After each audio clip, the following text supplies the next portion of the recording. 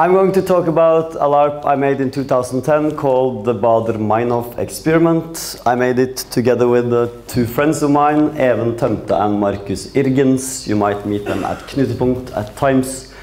We've done 2 runs in a realistic film kind of style, and 3 of the runs was in a black box. That was thanks to 2 Swedes, Gabriel Widing and Ebba Petrén, who actually talked me into doing my realistic LARP in a theater. I hated the idea, but that's why I'm here, I guess, because we can compare the 2 different styles. The game, it's also in the LARP Factory book, which you will get later this week. This is a cool photo of me in the game.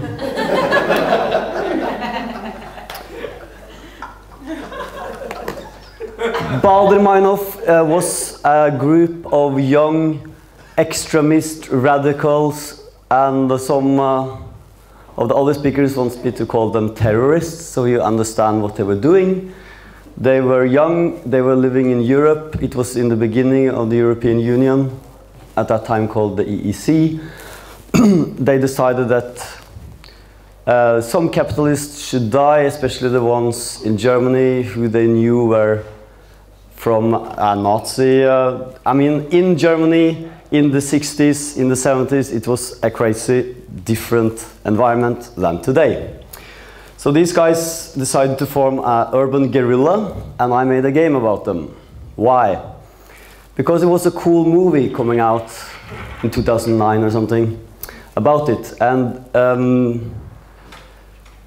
comparable maybe to some other terrorist groups. These guys also become rock stars among the leftist communist community in Germany at that time. So I wanted to sort of explore how these things work.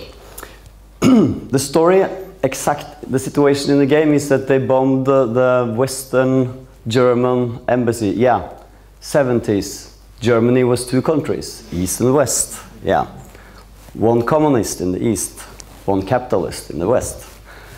So after the first 4 of the members of Baader Meinhof and a few others were in prison in Germany, there were different other young people trying to get them out by kidnapping and occupying different buildings, and they did that in Sweden. So we wanted to make a story about how some of these Germans come to Norway to recruit communists like Maoists, which is a different kind of leftist groups, but just to explore the differences between political activism and terrorism, and where do you put the line.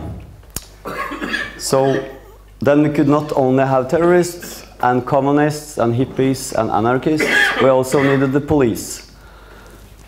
So we have 2 spaces, 1 flat, which is the police, and 1 flat, which is the collective.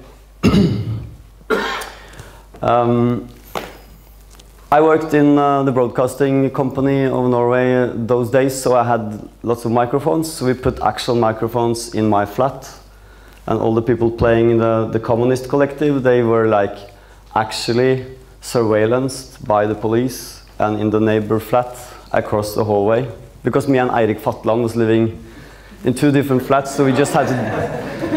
So in Eirik's flat there will be police people sitting and actually listening in, and then deciding who of those people in there are the kind of communist youth political people, and who of them are the terrorists, and where is the bomb, do they have guns, do they not, stuff like that. And then the police would have to decide, when the game escalates, they have to decide when to move in and stop them.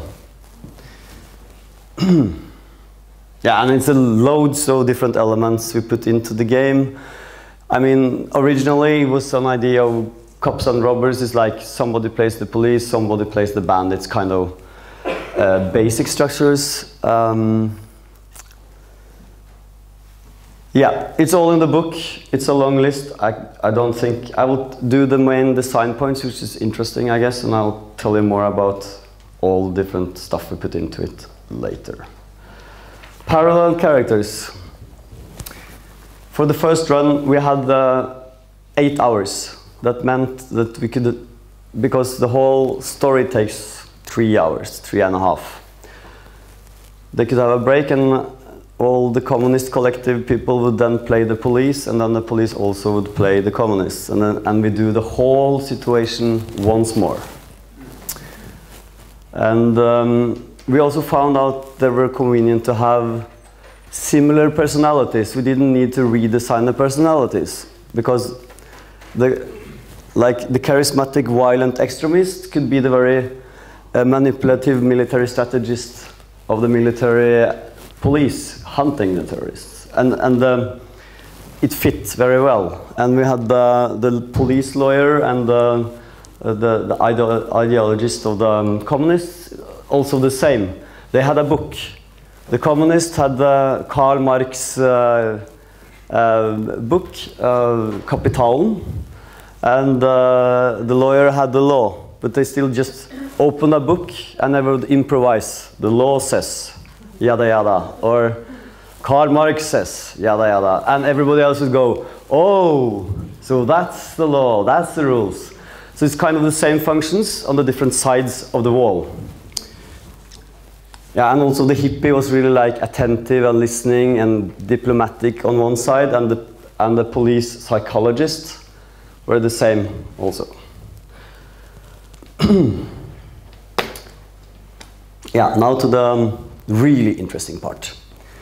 So first we did it like a 360-degree filmatic realistic style, and then we moved into the theater, what happens with the story and the form.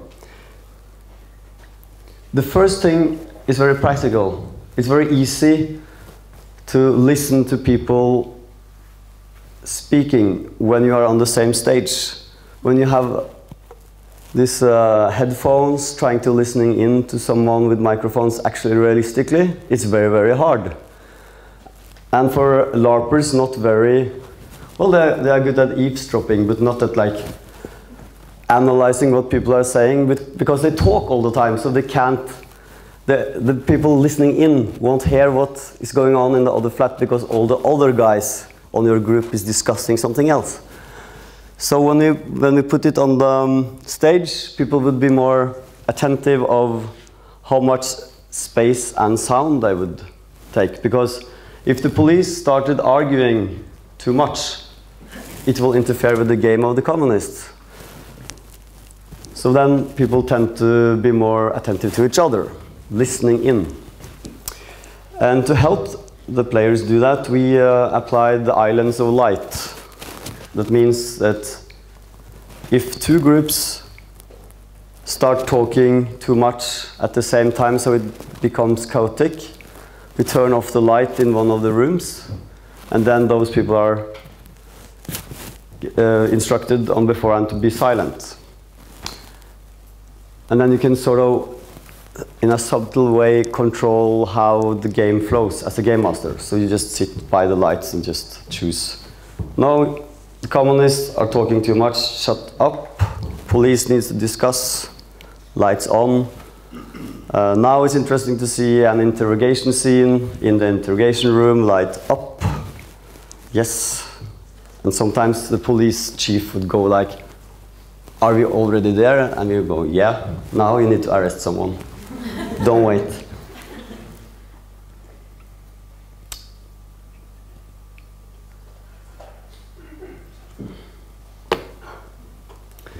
Yes, I already mentioned this. Yep, this was a slide which was supposed to do that.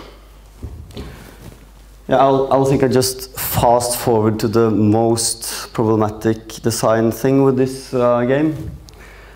Because it's kind of a fun game to do, but it's a very serious team. And we got loads of guns and uniforms and like slogans and all this.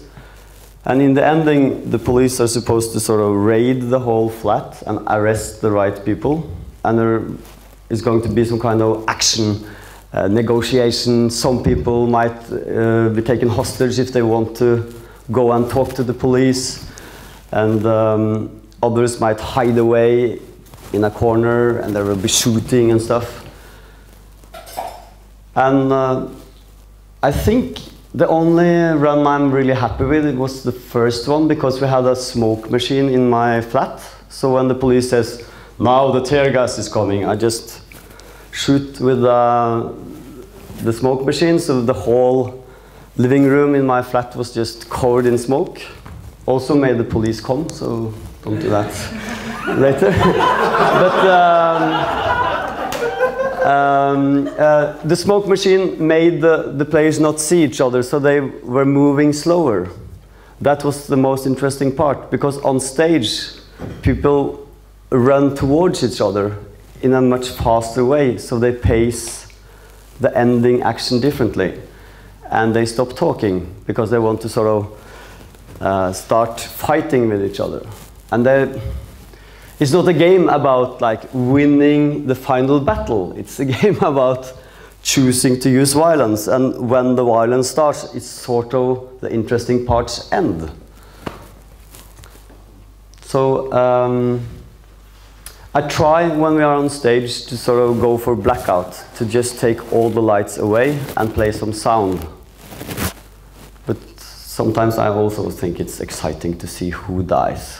So then I take a little bit up and then down. Yes. Yeah, because is it a game, or is it a LARP, or is it a story? I don't know. It's an experience, I guess. But I know that the people who's been to those runs where I took the lights and did not wait to see what happened, they are more emotionally loaded when they come out of the game. That's interesting.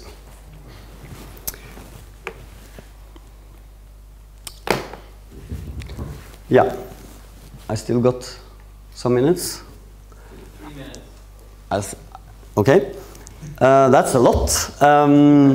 Then I can tell you about one meta technique we use for starting.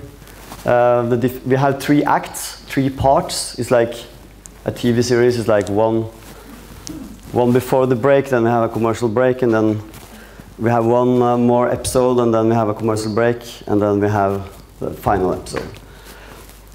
I usually go. I didn't do this the first time. Yeah, I did it the first time, but not the 2 other times. But now in the book, kind of what we do when we do Baader Meinhof, we do this. I place people in different situations. Can one person come up here? 2 people. Thank you.